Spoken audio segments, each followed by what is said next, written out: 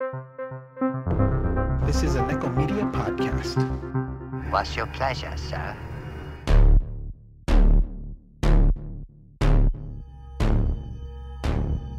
Welcome, Cinephiles and Cinebites. This is episode 14 of season 3.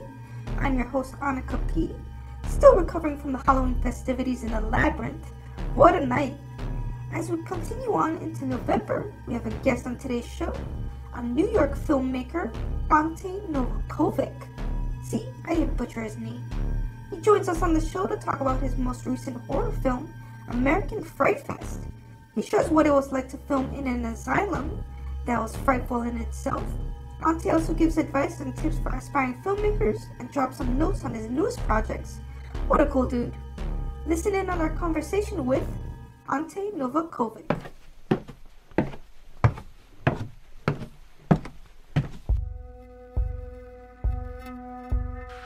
All right, well, welcome to a new episode of the Cinephiles and Cenobites podcast. I am Onofre, and with me, my hetero life mate, Mox. Say hello. Today, we have a guest on the show. We have a writer, director of the latest indie horror flick, American Fright Fest. Welcome to the show. American Fright Fest. Ante Novakovic. You did it. Yes. Thank you. Yes. Man, yeah, you nailed it. Hell did it. yeah, Ono. I got All it. right. Look at that. Yes. We're on the list of not butchering motherfuckers. And their names. Right on. Well, Ante, welcome to the show. Feel free to kind of just introduce yourself and maybe give us a little bit background on your work and placement in the film industry. So yeah, I started in the industry many years back, probably 20 years back, and started for the last 5 up to 6 years doing more of my own work, creating content, filming independent films, short films, you name it. Done all, a few pilots at this point. Wow. And yeah, I've been creating some screenplays, horror screenplays, and checks into a hotel, truck stop. American Fright Fest has been on the leaderboard for a while, so that's something that's come to fruition recently. Yeah, let's get into your latest project, American Fright Fest. The original title was just Fright Fest, right? Yeah, it was. So yeah, the original title was Fright Fest. That's how it all started. That's the title that it was started with. I came on board. It was a screenplay written by Robert Gillings. I came on board during the development phase. It was always titled Fright Fest. I think one of the companies that picked it up for distribution retitled it to American Fright Fest for reasons beyond my comprehension. But I'm fine. I mean, I don't think it's it's one of those decisions like gets made in the independent world where like government comes in, picks up, and it's like, well, I'm happy it's American Fright Fest and not like pitchforks and chainsaws or something like that. Like, Right. you know what I'm saying? Like, Right, I would have been like way out of the purview. I'd be like, what? I have no idea what that's about. Like, what? So it stayed. At least it stayed within. They put a locale on top of it, Sure, so sure. I'm okay with that. Yeah. Oh, okay. I like that example of what they could have came at you with.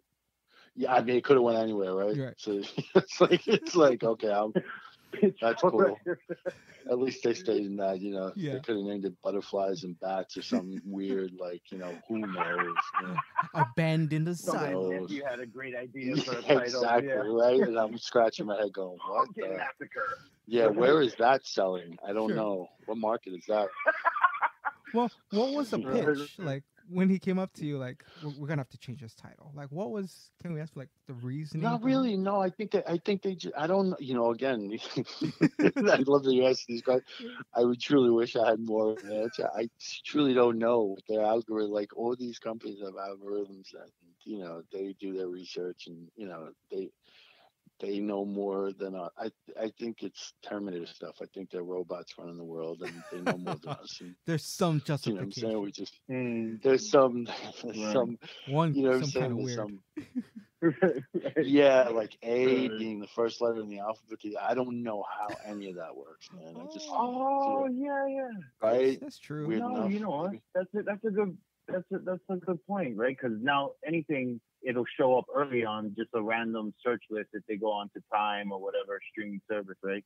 They hit the A. No, we just that'll broke the code. Yeah. We're probably all gonna like disappear magically somehow because we just broke the code. They're like, they know. They're listening to this podcast. They're like, they know they're done. That's it. Yeah. Get rid of them. We know the secrets. We know how it's done now. Then we know.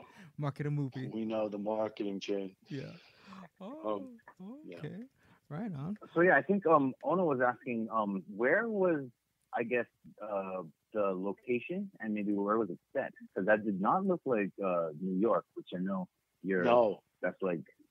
No, yeah, I'm based out of New York filmmaker, but no, that was location was Penhurst Asylum.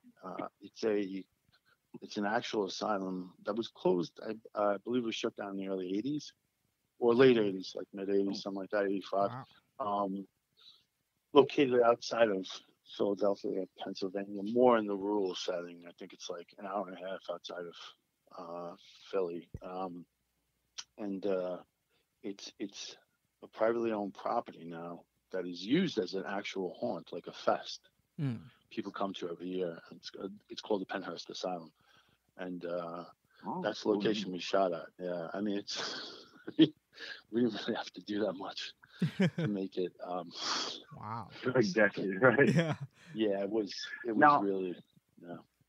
I know they brought you on during development. What I guess what part of the script kind of spoke to you that you wanted to tell this story? It was the thing that got me more than anything was the irony, the twist, which, in one sense, it's kind of, I think it's been emulated, I think, in a few films now. I'm seeing like Hellfest and Blood. I'm like, what is this, the year of all these films, right? Yeah, right. Where all this, like, all of a sudden people become real.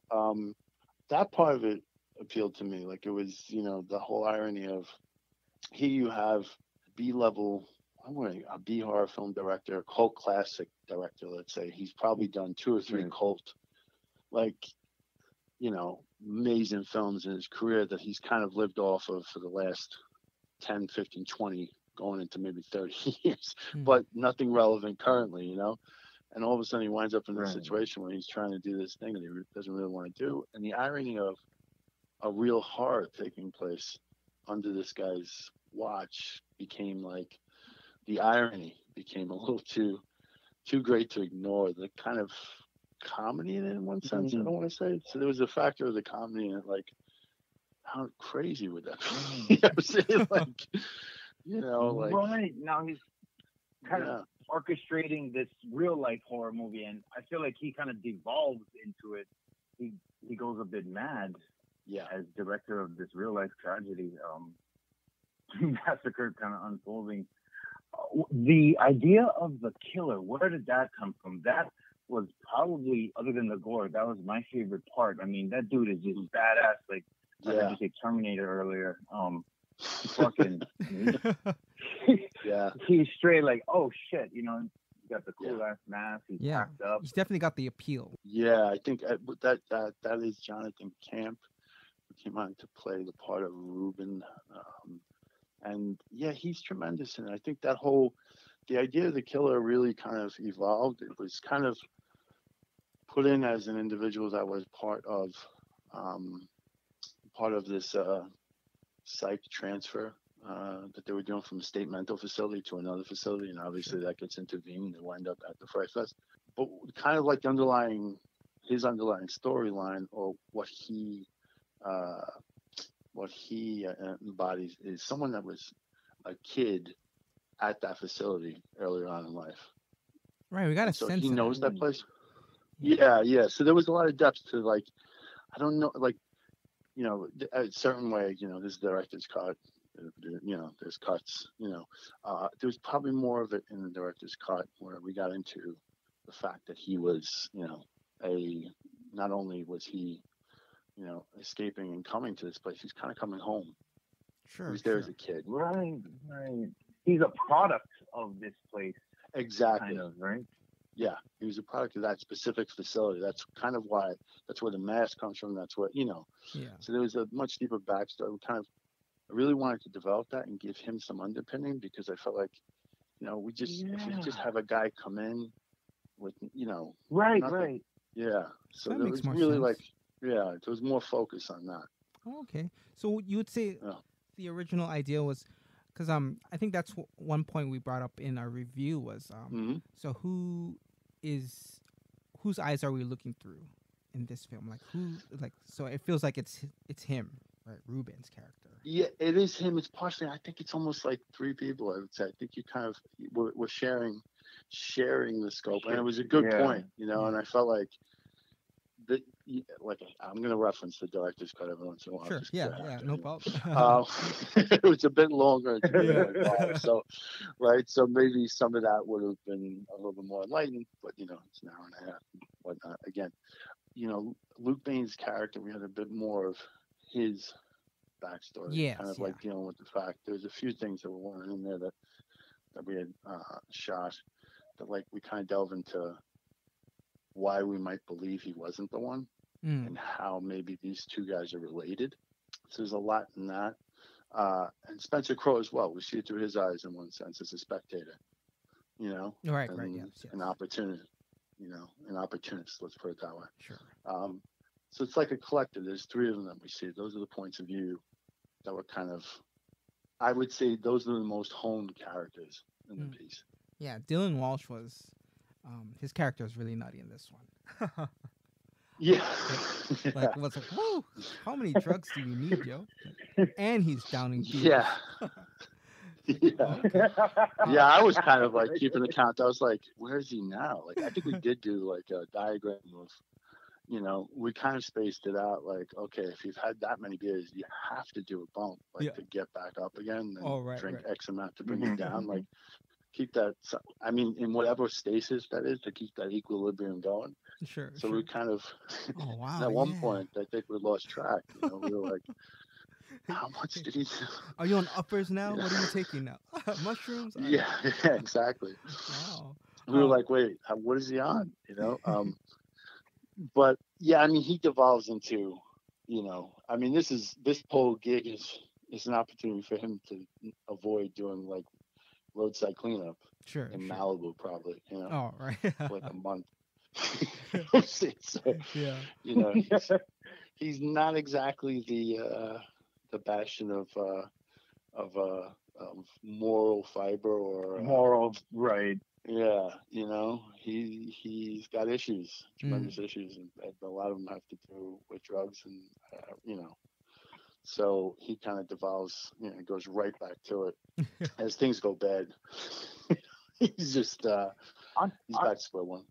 I feel like I guess one question is, who made the decision to make all of these cuts? Because I feel like the director's cut you're talking about really fleshes it more out of kind of a character-driven genre film, as opposed to what shows up as like you said, a sleek 90-minute kill fest.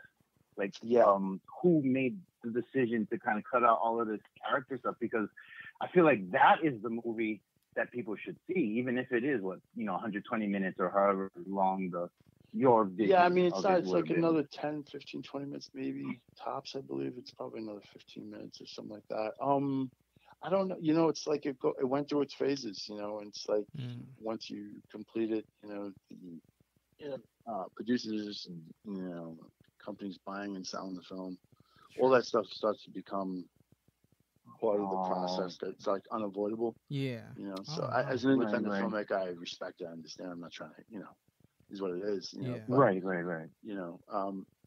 But there's certain moments and beats that I feel like probably give a little bit more texture to the piece in certain areas. Sure. And so in that regard, but I think decisions are made down the line, much after. I've done my thing and been a part of it. I think, it goes into other hands and, the name becomes American Fright Fest and all that kind of stuff. Yeah. Were you there during the edits, when the film was being pieced together? Yes, I was there for the first part of I was there for the first run through of edits. Wasn't there for the next bunch of edits. So I think like that's where things started to change, and I mean, like I said, I'm happy with the film. I'm not, I wouldn't, it's Right. something I worked on, and so, I'm not knocking it at all. I think Sure. it's a really good horror film, but I think for me as well, it's like I tend to delve into character and want to explore a little bit more, take a little more time. Okay. Right. Yeah.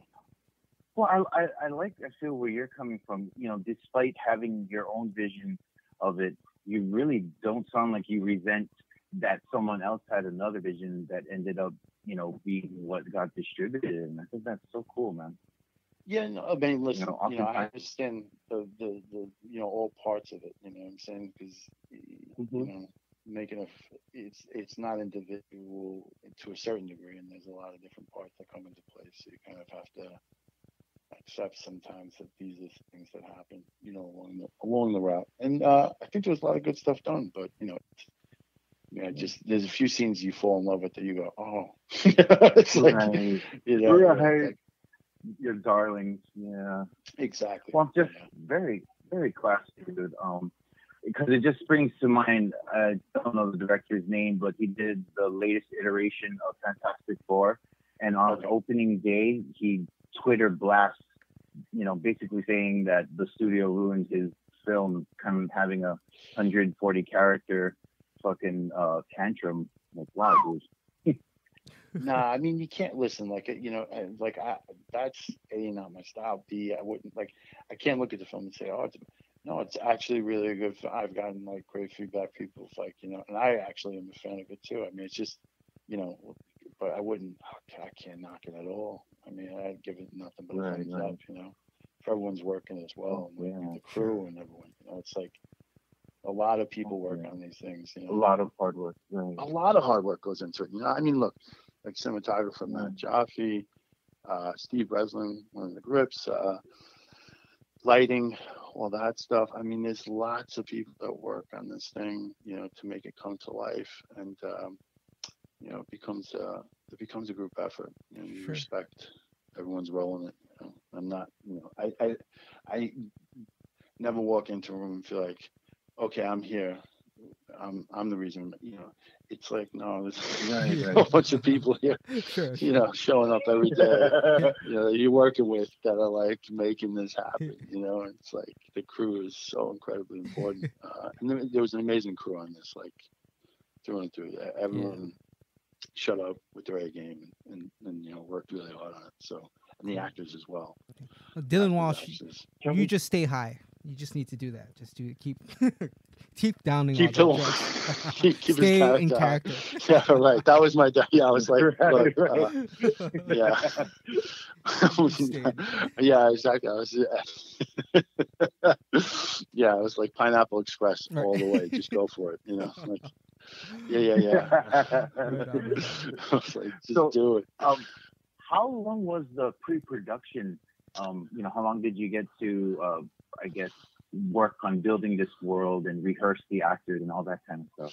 So that got a little tight, like, because it's independent, again, the independent structure of this, that wasn't a lot of upfront time. I mean, I got together with some of the heads of department earlier, but cast wasn't there till like just a few days before, just like we were going into it. Oh, wow. So there's a lot of trust there, a lot of trust. Sure.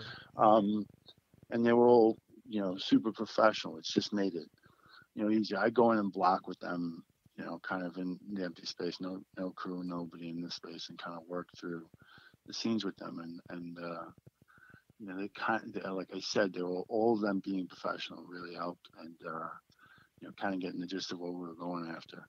So it made things move seamlessly, but I credit that to everyone being a professional. I kind of wouldn't. I'd be very afraid of an amateur bunch, like not really, knowing what to do. But everyone was like well versed, so we were able to get to it quickly. It wasn't a tremendous amount. I think we did one table read. Oh, okay. Yeah, I talked to the actors quite a bit about their characters. Met with them individually, one-on-one. Had nice long conversations, and we jumped into it head first. Nice. Mox, Yeah. I gotta ask my one Nice. question. I know. Okay. I know. I was just about to beat you to it. Go for it. Go. Ante, I guess it's kind of a two-parter. Sure. One, how important is storyboarding in the pre-production phase of a film? And two, did you do any of it? Okay, so yes and yes. Yes, yes, okay. Incredibly important. Okay. Nice. Yes and yes. I do horrible stick figure storyboarding. Oh, okay, okay. And I have deep and meaningful conversations with the DP. Oh, okay. And I mean, Jaffe and myself would sit and go over tones, colors, ideas, setups, Dutch angles. Like this scene might require a Dutch angle. We can get it from, like we mapped out, I would say, a majority of what we were going to do. Okay. Yeah, and I think it's incredibly important because I mean, it depends. It depends on what you're doing. I mean, I Sure. think you could be a lot looser with the more experimental piece, probably, and not kind of, have a set that you don't really need to kind of lock things in.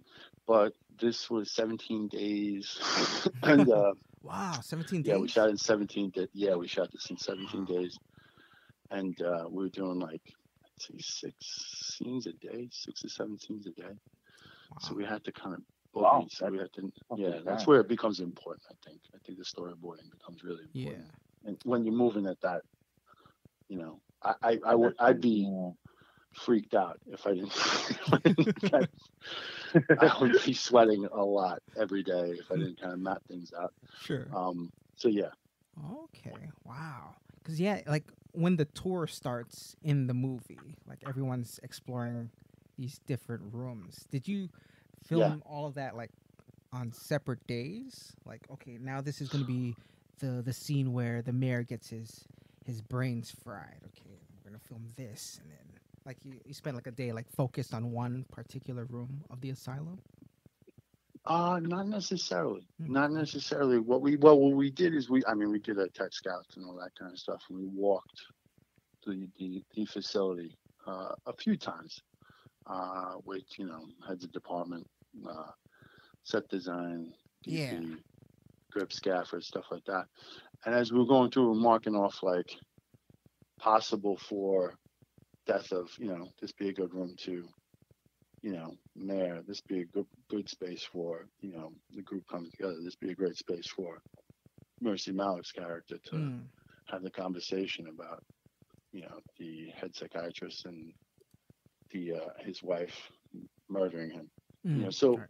as we were going through the space and kind of looking at it from technical and every other possibility, as well as like if we shoot down that hallway and we have to move all like 3 floors up, you know what I'm saying? Like that's gonna kill everybody. As opposed to, is there something on this landing we might be able to find that'll match? So it's part math, part visual, part it all kind of starts to come together and become very real. Sure. Because like when you turn around and you tell like 2 grips to be carrying a 700-pound dolly up the staircase, they don't. Oh man. You know what I'm saying? They're like, Yeah. you carry it. Yeah. So it's like, so it becomes a lot of that, so the different spaces become, we kind of, again, mapped out as much as we could pre-production. Sure. Oh wow. Okay. Nice. Was the writer Robert Gillings on set? Not much. Not much. Came for one day. He was actually in the film. He played an officer. Okay. That gets he plays the officer at the car. He's there for one day. Oh, okay. He came by. Yeah. He came by that day to get. I think he was actually, he played an officer in it. Yeah. He was by set once. Oh, okay. During the shoot. Sure. Yeah. Can you describe your approach to filmmaking and directing in particular for any would-be filmmakers out there? And how do you approach each script or each project? Well, first, like, find something you love about the project. A script has to like jump up and grab you. Mm-hmm. There has to be something about it that kind of you feel you can bring some insight to, or have an idea you want to kind of explore, expand upon, like get some depth going with it. As far as filmmaking, I really kind of get as many, I would say collaborate with as many professionals as you can. And what I mean by that is, find a team that really cares about what they do individually in their title, whether it's set design, wardrobe, makeup, hair, sound, work with the team that really cares, because ultimately they won't fail you, you won't fail them. And I say it only because it's super collaborative. And if you can, try to work with them as much as you can on every project. You only get better, and care about your actors. Try and create as safe a space for them as possible. The day gets crazy when you're on set. Try to create as nurturing an environment for them to feel safe enough to explore, so that they know you have their back, so that when they go out and try to do something, they know that you're supporting them. What kind of environment or atmosphere, I guess, do you like to create? I know safe creative-wise, but I've heard of some directors, especially in heavy genre, they try to make it more creepy or more to match the tone of the film itself. Is that how your creative process, or no? I think you got to cast well. You know what I'm saying? Like that. To a certain degree, I mean, like in this case, like in another case, it'd probably be different. We'd have to explore different ways of getting there. But like, let's say in this case, we had an abandoned asylum that if you walked down a wrong hallway, I didn't have to scare you. You have to, if you were physically in that space, you were like, I mean, we're all huddled together as a crew, because I don't think anyone really wanted to get left behind at a different spot within the facility, because they'd be like crying, basically. It had that effect on people. It was really it was a scary place. So I didn't have to kind of use any tactics, I guess, in a way, to create a creepy vibe.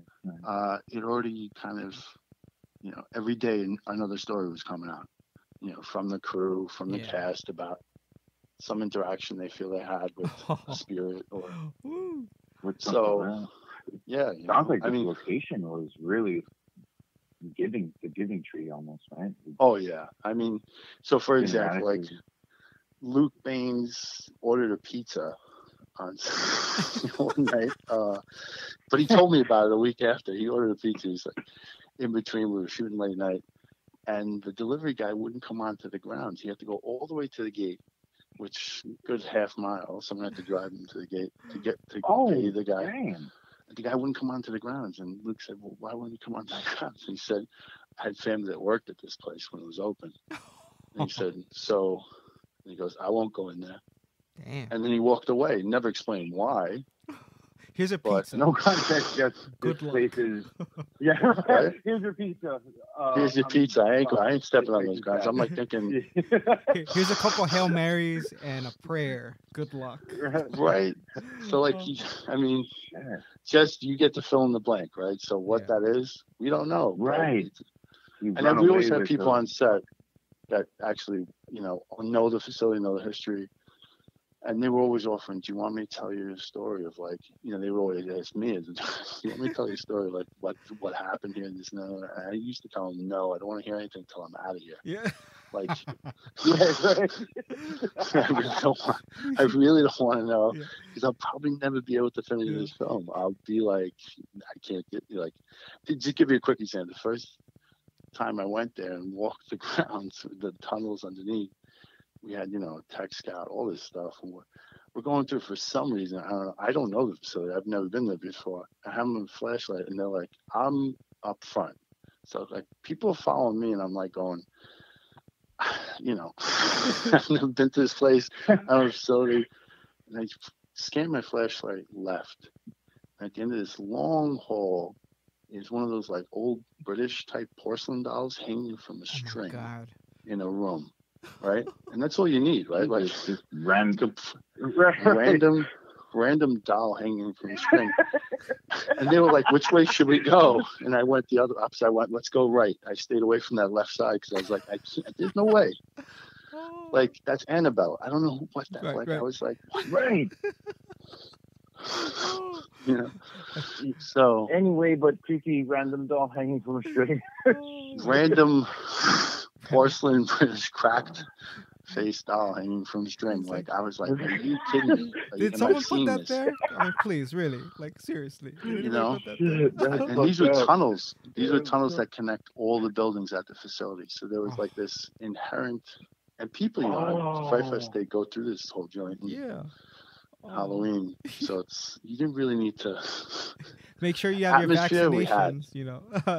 Don't Yeah, catch no yeah. lockjaw. Yeah. Tetanus. Seriously. Seriously. Oh, wow. Yeah. Going back to crew, because I know the dynamic that you said is so important that, you know, you trust them and they trust you. Yeah. Do you work with the same crew with all of your pictures? Was this your same crew, or?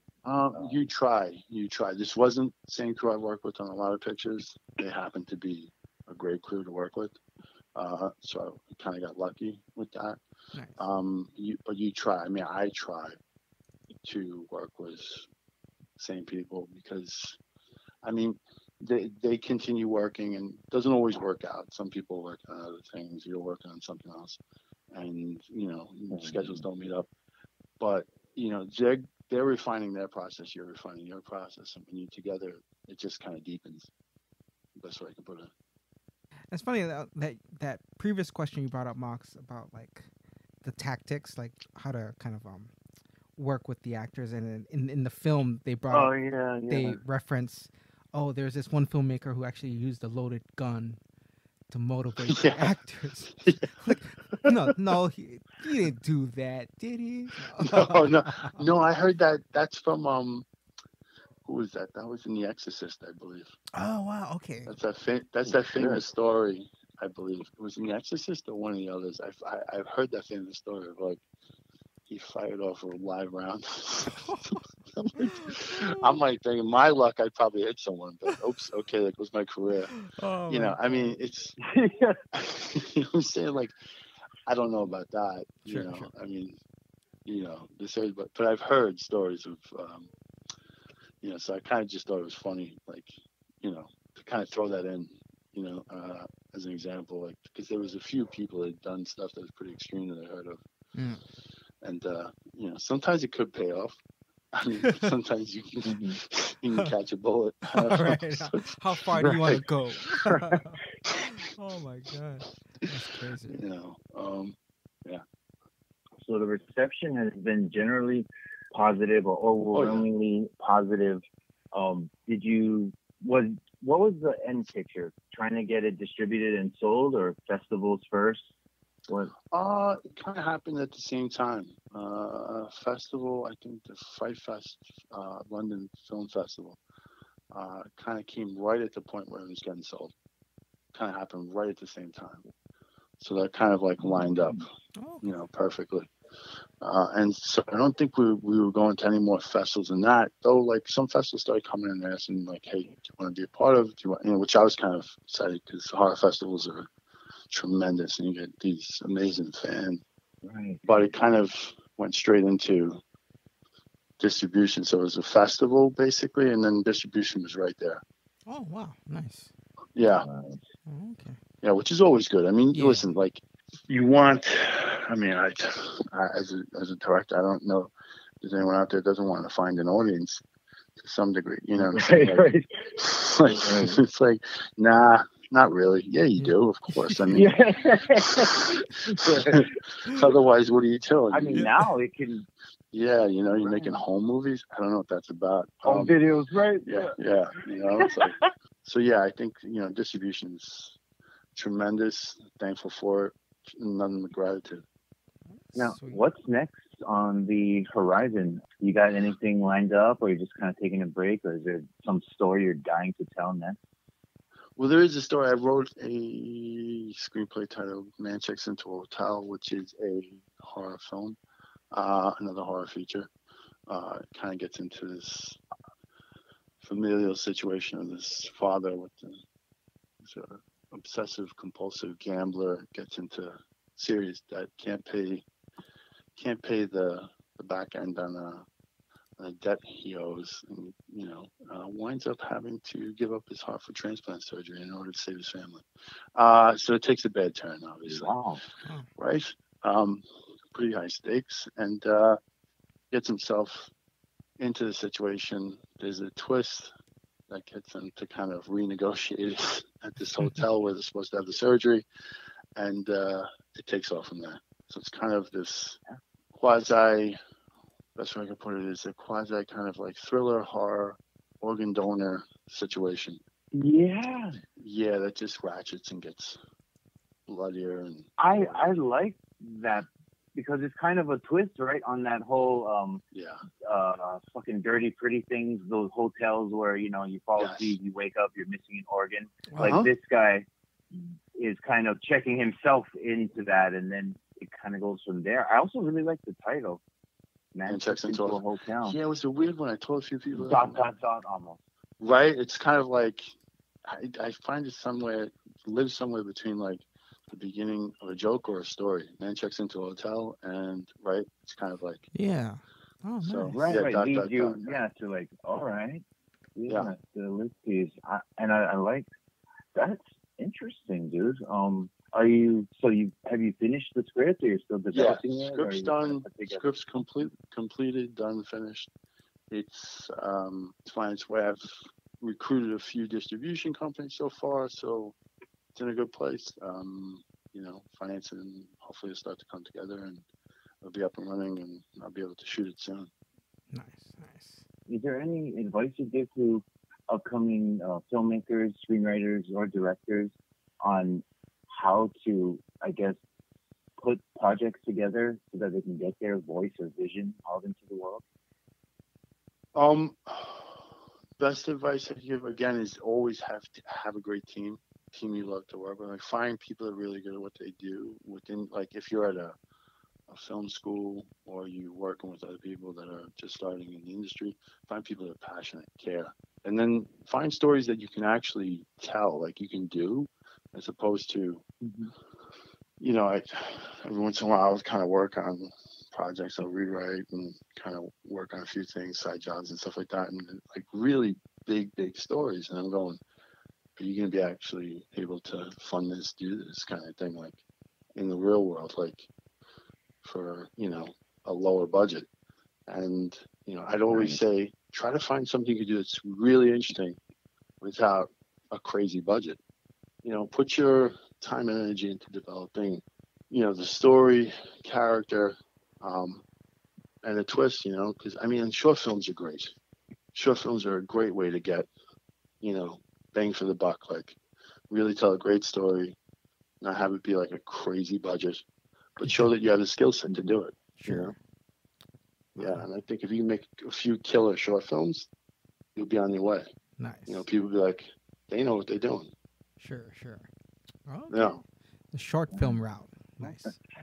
I'd suggest it only because, it's like you go out there and you make a feature film. Everyone wants to make a feature. It's like, just be on a set with people, do a short film really well. Do a few of them, get your, confidence, get your feet underneath you. You start to know how everything works, develop from that, and then like you're ready to go into your feature film, because I think if you jump straight in, a lot of the questions that you get to answer doing short films won't have been answered, and you're going to kind of find yourself trying to keep that above water at a lower stage, before you jump into the deep end. Yeah, and you can always, and plus too, I think you can always take a feature project and kind of squeeze it to its like essence, and just do a short. You know what I'm saying? Like, that's an interesting way to put it. Yeah, just distill the essence, shoot that, build your skill and experience. Also, that probably, like you were saying, it helps to show that these people know what they're doing. They are trustworthy of money and delivery. Yeah, and you got your calling card. Like you're able to tell people like, and then you're able to turn around and say like, look, I have this feature, but I have to show it based on it. So this is what it sounds like, looks like, feels like. You know, take a look at that, and based upon that, people be like, well, I really like it. You know what I'm saying? Like, you could find financing that way as opposed to putting a script in front of you. Scripts are hard, you know. It's just, it all depends. You know, people if they're gonna read them, if they, you know. There's there's a whole thing to that. They might watch a short film. True. Less investment, maybe a more powerful emotional response than having to sit down and kind of read. I agree.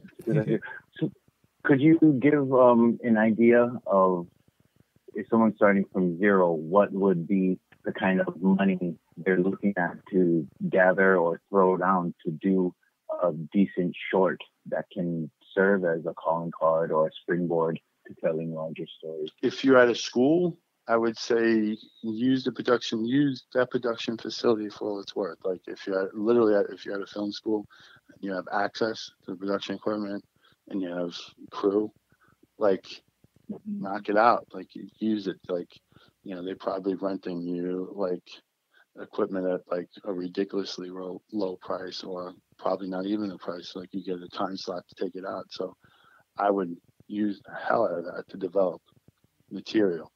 You can always get equipment, at reduced rates if you're a student as well, outside, from production houses, and you come in and say, hey, I'm a film student, that kind of thing. You can always do that. But rates vary, it depends on what city you're in, depends on, where you are in the world. But you can, look, I'd say, if you could get, anywhere from $5,000 to $10,000, depending on the material, you can probably wind up with something really sharp and crisp. You do it for less than that, great. But like, if you want something that's like really kind of solid, crisp, professional standard, you probably make that happen. Especially now too, it's like all the possibilities, editing software and all that stuff. Like, if you have a good eye and you know what you're doing, you can make something super polished. Sure. That'll catch the eye and attention of people. Right on. Yeah. Okay. Ante, so we've come to the part of the show where we're gonna have to put you on the spot even more. If we could please get a top 6 list of your favorite films of all time. Any genre. Any Tell genre. me right now. Woo. Any genre. Any. Okay. So it's your top Any 6 genre. favorites. Top six favorite. Yeah. Okay. Any order. Okay. I'm gonna throw any order. Okay. Let's say. Okay. So I'm gonna have to throw some Carpenter in there, right? So I'm gonna say. I mean, it hurts me to say Thing and not say Christine. I'm gonna use those as. Use those as one film maybe. Sure. Thing, Christine. Wow. Christine. Nice. Thing, Christine. I mean, both of them, I think, for me, kind of resonate in a way. It's like, so those, I'm gonna have to say Stanley Kubrick again, huge fan, right? Who isn't? I'm gonna have to say Barry Lyndon in Space Odyssey 2001. Wow. Those two count as one. I'm gonna count them as one. So we're up to 2. Sure. I'm gonna jump in and say, geez, where'd I go? Martin Scorsese. I mean, I am a New Yorker, grew up here, Main Streets. I have to jump in and say Main Streets. I Do the Right Thing by Spike Lee. I'm giving too much to the New Yorkers now. I can also jump in and say, without a doubt, and like my foreign films that I love. One of my all times. It's gonna sound weird, but Dolce Vita, and I think that's a Fellini. Really? Yeah, it's weird. Kind of weird, and but it's a black and white, beautiful film. Anna Ekberg and Marcello Mastroianni, who I think is one of like, if you watch Italian cinema, it's like, like a star before there were stars in a real kind of way. Like that guy just anyway. What else? I gotta throw in some films I've recently seen, like We're Never Really There with Joaquin Phoenix recently. Oh. I haven't seen that yet, but I wanted to. Yeah, it looks great. It's amazing. Like, I just think, and I'm going to forget her name, the female director, and The Piano by Jane Campion. Yes, Jane Campion. That is my favorite film of all time. I know this is going to sound so wrong, and I'm making horror films, but like everything inspires you. Like I don't think you have to kind of really refine it down, like dwindle down. It's like, oh, it has to get okay. So like, yeah, of course, Evil Dead, all that stuff. Like, of course, like, of course, Right. Halloween, yes, all of it. Like for me, the horror films, the classics, like tremendous. Like, and I love them. But like, kind of mixes for me. I get a little information from that, a little information from this. But yeah, so I think somewhere in there we found our list. Yeah, I'm gonna remember so much stuff after we get off the phone. Like, damn it! Right. Everybody does. Right? Like it's crazy. Okay, so Deer Hunter, Taxi Driver. I said it. Great. Okay. Yeah. Goodbye. The Raging Bull. Jesus Christ! It's another one. There we go. Okay. You're right. Go on. Saying it real fast. So I gotta Thinking say, one of the Muppet movies to me as well. Okay, go on.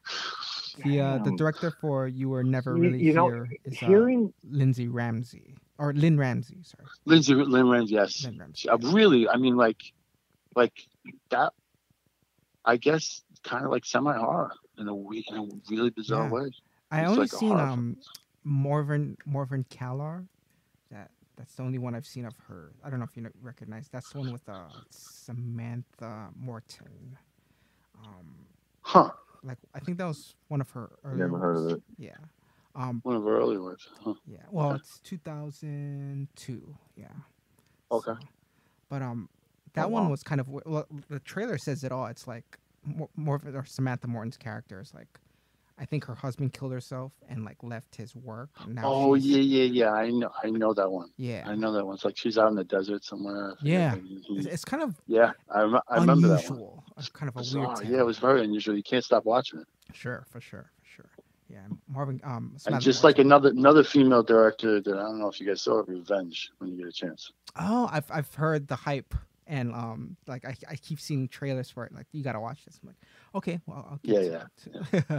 Anyway, Revenge. Now that we've spoken about it, I don't know if I'm thinking of the same Revenge movie. I'm thinking Kim Costner in like the fucking early 90s, late 80s. Oh, Probably not the film, right? No, this is more recent. No, okay. No, this was more recent. Sure This is not the film. Yeah, no. This is like, I think it's a French film. But yeah, it's more recent. Yeah. Thank you so much for your time, man. Anxious to see Man Checks Into a Hotel, dude. I mean, I'd like to see a lot of your influences kind of play out within this story device and this genre. I mean, fuck. Sounds like something really unique and fucking layered. Thank you, brother. I look forward to it, and you guys will be the first interview. Yes. That's it. Done. Hell yeah. I'm gonna write that down. Hell yeah. Love talking to you. Right on. Cool, man. Well, yeah, thank you for staying up late to do this. I really appreciate your time. Dude, man. thank you very much. So enjoyable, man. You guys, let me tell you, fun talking to you about tremendous energy. Oh, and sure. I can tell you about like film fans, which is huge. Oh, thank you. Appreciate it, man. Yeah. Well, thank you, brother. Have a good rest of your night. Yeah, have a good one, Ante. Yep. And good luck to you and all your We'll hit you up success with soon. the movie. Yeah, for sure. Thank you very much, guys. Definitely. Thank you very much, gentlemen. All right, cool, man. All right, brother. All right, take care, man. See you. All right, bye-bye. Bye. All right, well, that is it for this episode. Thank you for checking it out. Be sure to check out this episode's show notes for links to all our social media sites. But other than that, be sure to visit our website, nekkomedia.com. That's NEKKO media.com. And we also be on Twitter and Instagram. Very active on both of those. And you can check those out at cynical_mass. That's CINECAL_MASS. And feel free to get in touch through email, cinephilesandscenobites@gmail.com. Any movie recommendations, we'd love to check it out. Any screeners, we'd love to review. Any potential guests, we love having guests on the show too. Yeah, if you're a filmmaker, fucking hit us a line and we'll get you on the show. Ask you your top 6 movies and what it's like to be an artist like you. Oh, yes. And any fellow cinephiles and Cenobites, you are welcome. Any place that they can hit you up, Mox? At villainous_kind, Instagram and fucking Twitter, but don't bother. I rarely check it except when I'm drunk. So okay. I'd either send it to Ono or the show. Yeah, you can check me out on Twitter at thisisono. That's it. This is OHNO. Same goes for Instagram. Oh no. Yup. All right. Well, thank you again. Take it away, Annika. This has been a Nekko Media podcast broadcasting from the Blood Cave, part of the /Potter family. For myself, Annika Pussyfoot, Mox, and Ono, keep the lights on and check under that bed because there's only one universal truth. No lives matter. That means you. Stay rating, Wokeland. We have candy.